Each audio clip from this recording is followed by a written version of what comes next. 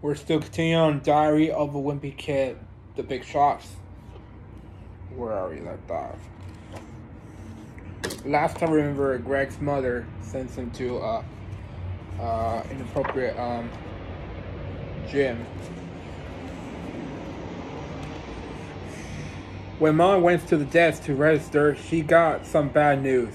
There was already a team called the Husky in the tournament, so she had to come up with another name, and I guess Mom was feeling stressed that we were late, so she just wrote down the first name that popped into her head. Second chance, tournament restoration from team name Winter Dogs.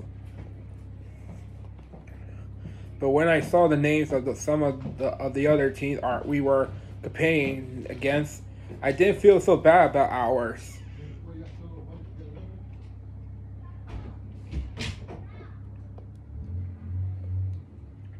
Yellow Bellies, Banana Slugs, Brawlers, Rubber Duckies, and our choker, Banshee,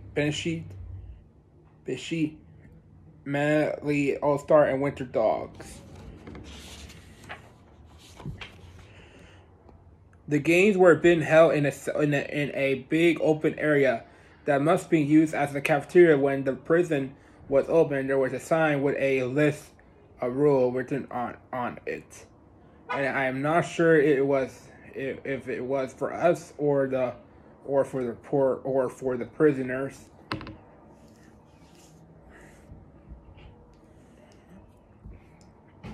Mess hall rules.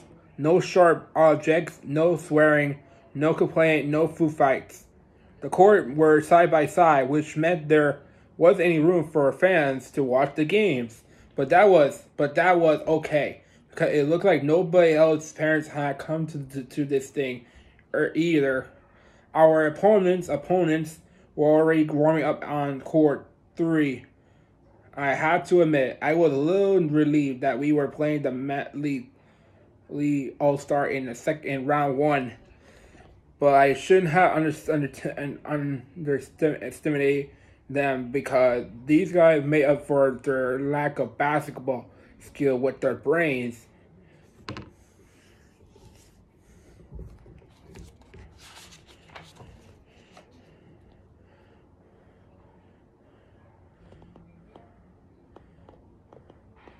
Their team was lousy on defense, so we scored a bunch too, but we couldn't do anything to stop their offense. At the final buzzer, the score was 37-30. Man, lead All Stars. Me and my teammates were pretty bummed out because we knew this was our big chance to finally get a win, and we blew it. Plus, we felt a little dumb for packing overnight bags. But then Mom told us something that was pretty shocking. She said that in the second chance tournament, you play until you won.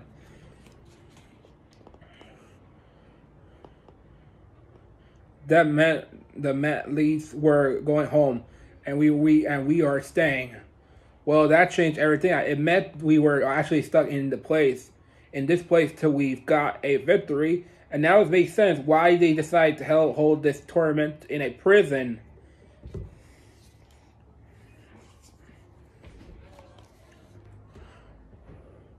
Mom checked the result for the first round games to see who we were facing next. The name of the team was the Blowers, which sounded a little more intimidating than the Matleys. But then Mom got the scoop. The Brother was a team made up of all the kids in the state who got thrown out of the game for fighting. So I guess the second chance things wasn't just about wins.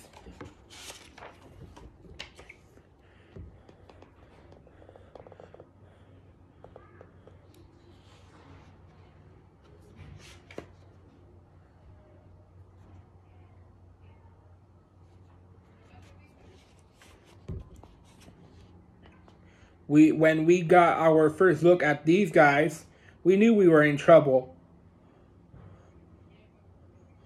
I was glad Mom didn't put me in the starting line, lineup because the game was a fight from start to finish. Right after the tip off, one of the bluer clothesline Kevin, so Ruby Bird jumped on that kid back, and then everyone joined in. Yar! Look at this guy right there.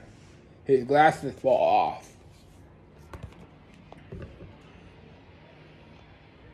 I don't think the referee wanted to get in the middle of the fight, so they just let it go, and I'm pretty sure they didn't blow their whistle once.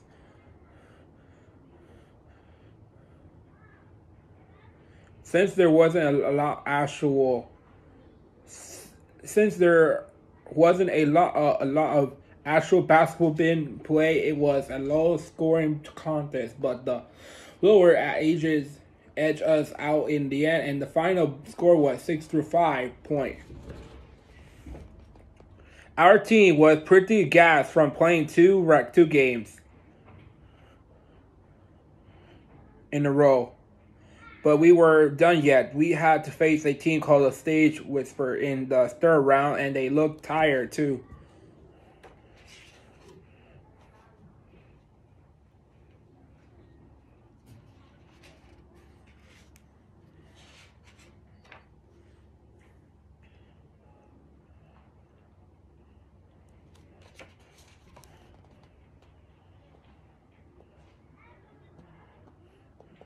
I couldn't figure out what to do with these guys until we started playing. They must be a part of a theater group at their school because they were all great actors. Every time one of our team would get anywhere near one of those guys, they'd flop and act like they were injured.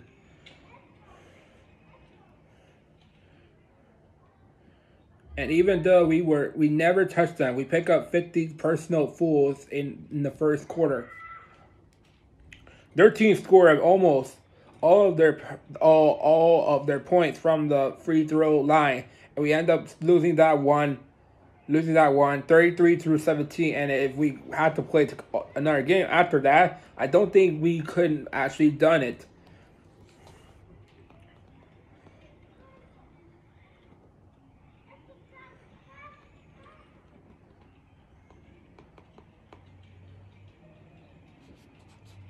Luckily, the next round wasn't until the morning, so we went to the hotel a few miles away. There, where I was looking forward to getting a good night's sleep. But I guess Mom didn't think we did still be playing that is this late in the tournament. So she had it booked our room ahead of time. By then, there were only 2 left in the hotel. So Mom booked one room for her and Ruby, and one for the rest of us. I don't know what it was like to share a room with Ruby, but I can tell you it sure wasn't fun sharing a room with a guys on my team.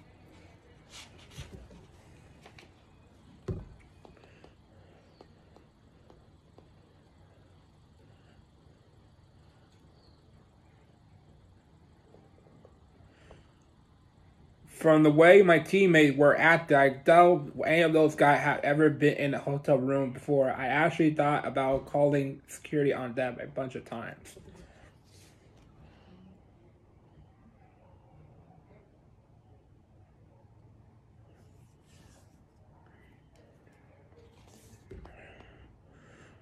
But I didn't, and that was a big mistake because one of them started on an icing fight and hit a sprinkler in the ceiling. It turns out that when the sprinkler go off, it triggered the fire alarm. Fire alarm. You see them? They're in trouble. Holy crap! Holy shit! So we spend the next 2 hours outside in the freezing cold, along with everyone else who was staying at the hotel, while the fire department reset the alarm. In the morning, Mom was pretty annoyed with us, but she seemed focused on the day ahead.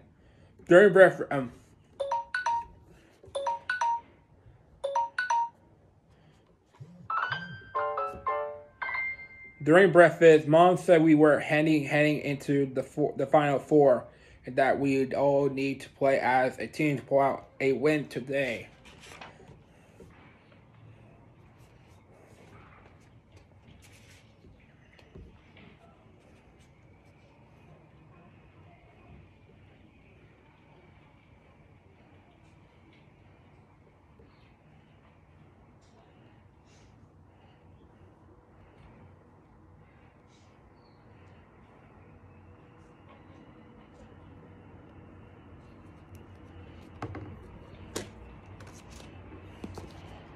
That's my read on Diary of a Wimpy Kid. Book 16, Big Shots, released in 2021. So yeah, we'll find out what happened to Grant in the next few more chapters that we've done in this book, which is great.